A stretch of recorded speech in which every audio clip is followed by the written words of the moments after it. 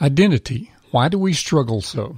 I'm convinced that a great amount of the trouble that our society has today is simply this. We do not know who we are. We look into the mirror and we ask, who am I really? People are confused in so many areas and ways because they do not really have a solid, satisfying answer to this simple question, yet profound question. The key reason for the frustration is the information source. What you believed when someone has defined you. It was based on a moment in time when their words and their actions entered your ears and your eyes. But the fact is, at that very moment in time, they may have actually even been fairly accurate with their summation. But defining your identity is more complex than just considering just one given moment in time. As humans, we're created for adaptations and change and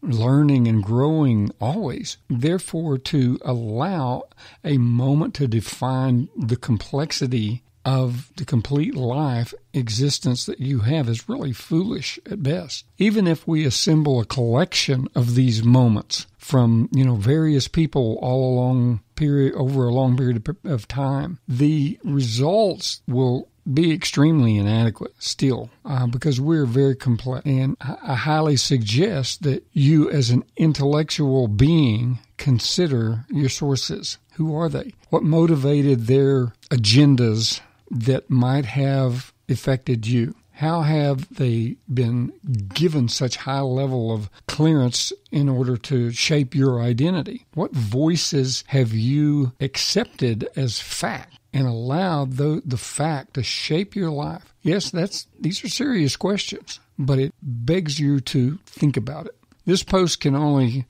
get you started thinking a little bit down these lines, I hope. But there's some very good resources available. If you need some help locating and getting some good input, please contact me. I'll give you a few recommendations, point you in some directions that might help. But the key point that I want to accomplish here are to establish two things, really, I think, that are really important and to offer kind of that pivotal moment in making progress with you. The key point is what I want to accomplish here are to establish two things I think are most important and often pivotal in making progress. First, there is a million facts out there. Many have some substantial influence. But facts are not what you are really wanting. Truth is really what you're seeking. Truth will always trump facts every time. Let me give you an example. Fact. As a kid, you did dumb stuff. True. But the truth is you're not a kid now. No longer are you a child. And so you can't allow those things to shape your life now. You do not think the same way today. You have different things. Facts like your bank account may have told you you're broke. But 1 year later, it can't really say the same thing anymore because change took place. So the truth is you are not always going to be or remain in the same situation. Things are going to change. Secondly, truth comes from one source. God alone is true.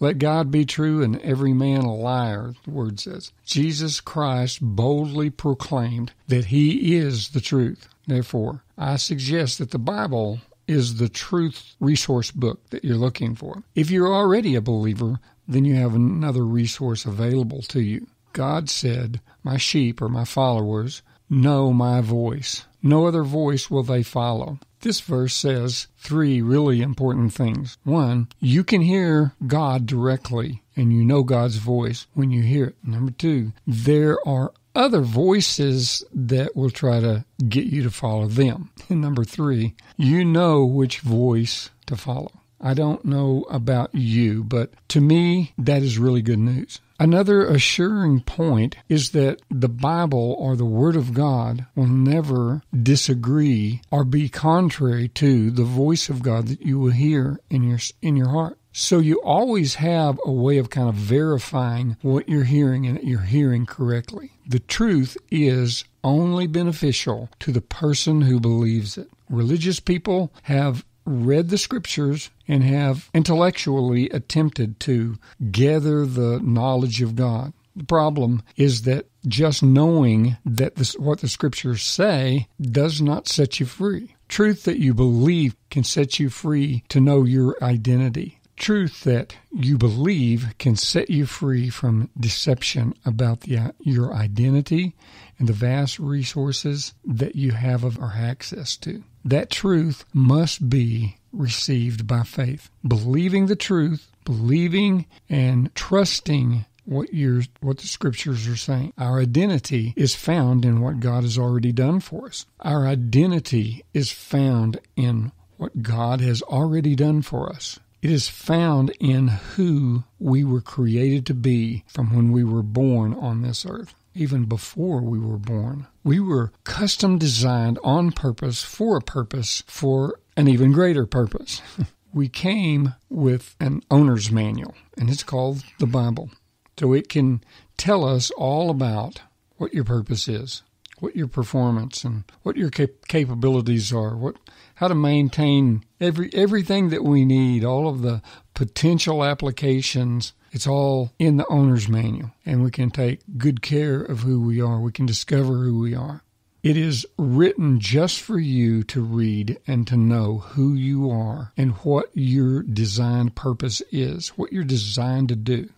The first choice that you have is to just continue to operate without that knowledge and see how well that works out. Or you can allow someone or something else to decide for you what your choices are. Don't recommend that one either.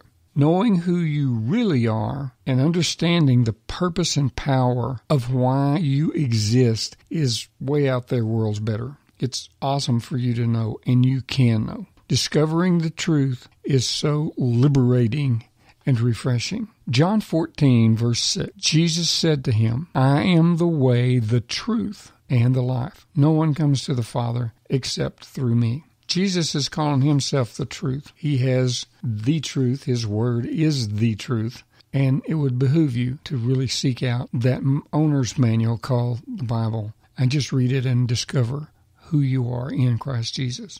Well, this and other posts can be found on our websites at www.decision1.org and over at www.byfredhughes.com. Signing off for now, but we'll see you later. I hope you